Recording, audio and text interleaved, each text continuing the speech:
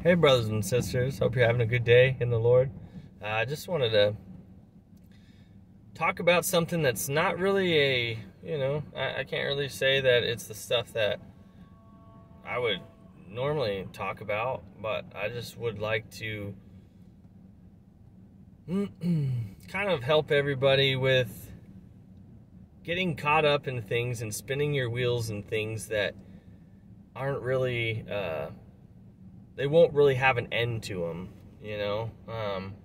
I see a lot of Christians kind of chasing Satan's tail around, like picking up all the mess that he's made. And I want to say, stay out in front of that. You know what I mean? You don't need to be, and I'm talking about like the online community mostly. You don't have to be whatever they term them, like truther, or you have all these discernment channels and stuff, and honestly, truth online literally means nothing. Truth online doesn't mean anything because everybody says the same things. Everybody copies one another. Everybody, I could be on here right now, right? And I'm saying something to you, and it has no effect on you because everybody is something else when cameras are off, or it's easy for you to read something on, an opinion online, and there's strong opinions online, there's strong videos, there's strong, this is the truth, you guys are all being deceived, and that is so oversaturated, especially the internet, that, videos don't really, it doesn't really do much to somebody, and so it's all being caught up in this wheel of fakeness, and I just want to say that live your life away from the internet, right? I share videos with you that, just to fellowship, or just to help something that maybe I've gone through, or that I've seen that would edify and encourage you. That is my gift from God, to encourage and to edify my brothers and sisters, But stepping away from that, my life isn't on YouTube. I don't know what's going on. I don't know what other channels are doing. I don't really care, because that is a life that anybody can live, is this life behind the keyboard, which really doesn't mean anything. What do you do away from the keyboard, right? And so you can see a whole bunch of people, discernment channels, and fighting for truth and exposing people, but it doesn't show the power of God. It doesn't show you having discernment whatsoever. You have all these kids and channels that will pull up a Kenneth Copeland, or they'll go for the low-hanging fruit, or Joel Osteen, and here goes 30 minutes of you sitting through, and it's literally nothing but, brain candy, junk food for the brain. It doesn't do anything to sit up there and just say, oh, you know what, and watch people shaking their head crazy, prophesying, and then pausing the channel and saying, is this of God's Spirit? Like, if you don't have enough discernment as a Christian that you can be deceived by that stuff, then honestly, I would check your entire salvation. I would check your entire salvation, because that stuff is no-brainers. To be taking jabs at Kenneth Copeland and all these other people, it's been done a million times. Like, move on. You're not saving anybody. The videos have been put out. Everybody that is following these people willfully want to be deceived. The Bible says that they shall be deceived and going on deceiving others. So move on. Do you know how to give truth to other people? Do you know how to expound the Bible? Do you know how to speak from not what Scripture says, not doctrine, but from personal experience, something that the Holy Spirit through His Word has done in your life? Can you share your faith just by your works? And so, what is your real life looking like?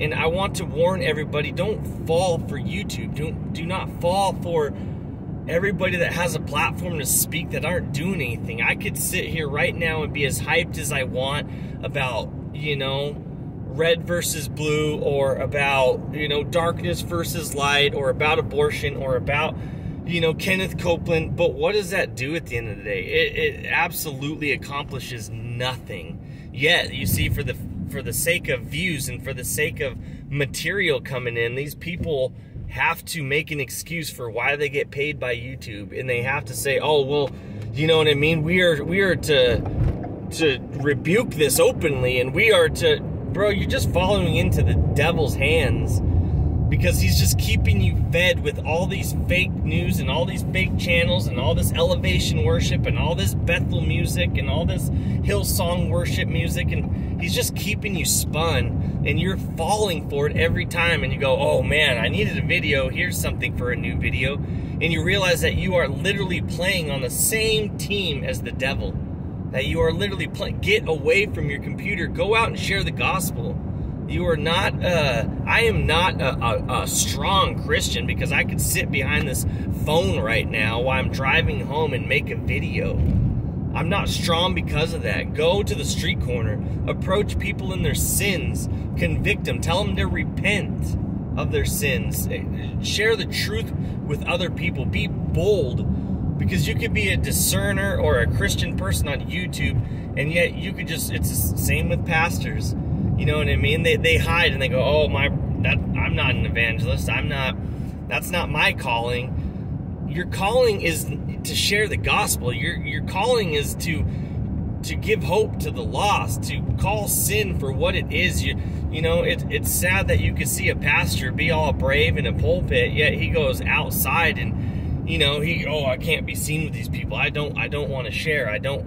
You do not have the heart of Christ. Every pastor, you should be the first people up for public hanging. It's sad that younger people, look at D.L. Moody. Was he a preacher? Absolutely. Was he a pastor? Yes, he had Bethel. He had, Moody Church. He had the church. He had the Moody Tabernacle. Did he go out and save the lost? Yeah. Did he do it at midnight? Yeah. Did he chase a kid all the way to this kid's bedroom and pulled him out and dragged him to Sunday school? Yes. He was in the business of saving souls. Did all the other men of God? Yes, absolutely. But now we live here in this day and age where the pastors are like, oh, I'm not that, or a discernment channel, or whatever you think you have, and you say, well, I'm not that because that's not my gifting. How convenient. How convenient. How convenient to be a truther, to sit up there and spend your whole life caught in something that you won't come away from. And your excuse is, oh, I'm just exposing this. It's already been exposed to you. God called you out. Go. Hopefully you didn't have to do it because somebody made a YouTube video. Hopefully you did it by searching the scripture. Hopefully you did it by trusting God. Hopefully you did it because you spent time with the Lord and He taught you and you sensed in your spirit like, this is not right. This doesn't build. That is discernment. You got out. You got out. That's like Lot not leaving Sodom, but he having this revelation about how wicked it is, and yet he stays in Sodom, and rather than caring for him and his own, which God said, get out and leave, he stays behind and starts a blog and saying, oh, brothers and sisters, I've gotten away from this homosexuality. I've come out of this cult of Sodom and the wickedness, come out. And his whole life isn't leaving with God. His whole life is staying where he loves to stay, hanging around the same people he loves to hang around, and saying, well, I'm going to turn around and share truth and watch out for the flock. It's already been done. Get out and leave. Go. Abraham didn't hang around the land of Ur and saying, oh, I've heard the voice of God, and this is in explaining what faith was like. He left. Leave your life. Leave what you did before. Go. Shut your mouth and just go. Discernment channels, shut your mouth and go share the gospel. Go. We don't need you on here exposing darkness. No, God will do that. The light will do that. The word will do that. Go. You spend so much time online. Go to the real world. I would rather have you sharing the gospel, and a lot of that's fake, but at least if you're having a camera along with you, I'd rather hear you and see you sharing in the active world with Christians or with non-believers, whatever. That is what's real. Anybody can sit here like I'm doing right now behind this and say, oh, you know, I love YouTube. But it's just drama. You're no different than the news. You have to keep making videos, so every time something comes out, you're like, go to all these Good Fight ministries, and I can't even think of, you know, revealing truth or longing for truth or whatever these channels are. Go to them. See how often they upload, how many videos they have to have. Why? Because they thrive on drama. They thrive on all this. Oh, this is the latest news that happened, and you're no different than Hollywood. You're no different than E-Entertainment. You're no different than TMZ. And because of you are just causing stumbling blocks to young believers. You are just building the bath of blood up. You are filling it with just drama that people can't be convicted because of you sitting and reading the scripture. You're just playing into the pool of drama because you're getting a check from it, from YouTube, because you're building up your brand. And you act like you care so much about your followers and your subscribers and your Patreons and your people sending you Cash App and your people sending you PayPal than you do about making followers of Jesus Christ. You are the wolf in sheep's clothing. Because you're out this to make a name for yourself. You're out this to get paid. And it's called your ministry. Shut up. Go and save the lost. You care about these brothers, you send them money. Go to these people's houses that you're trying to, you know, how many people do you keep in contact with that you're saying, you know, oh, I just want to care for the flock and just want to guard them? How many people are you going to pray for? How many people are you writing letters to? How many people have you gone to see? Or do you just sit around and act like you're doing them a service and they send you money on Patreon and say, because they're so brainwashed and they want to find truth and they want to find a good thing and they want to believe. And so they're so ignorant that they say, oh, brother, I love the work that you're doing. Keep going. And then you build yourself up thinking that you're doing something for God. No. No, you're supposed to not let your right hand know what your left hand's doing, or your left hand know what your right hand's doing, whatever the one it is. And yet you cannot make a move without, well, this is going to get me my views for the day. This is going to keep me relevant. And you're in the same algorithm of YouTube. You do the thumbnails. You do the shocked faces. You do did they just do that with an arrow pointing to something like Off the Curb Ministries? And you're no different than the world. You look no different. You use the same schemes, the same tactics. You never come out. You are literally using the same tactics that YouTubers get to get views, and you put it on yours to what? To get views. And your only excuse is, well, the more I get, you know, if I use these means, the more that I can get traffic and the more that I can share the gospel. And congratulations, you're just like the church in the Western world.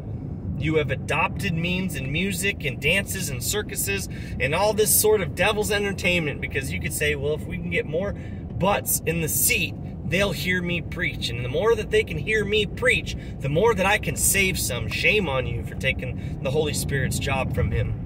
Shame on you. So you know what I want for 2023? Silence. Let the Holy Spirit work. Pray. I pray for all you people on YouTube, for all of us on YouTube, that you spend more hours in 2023 praying for those people that are being deceived, praying for the lost, than you do actually talking. God bless you.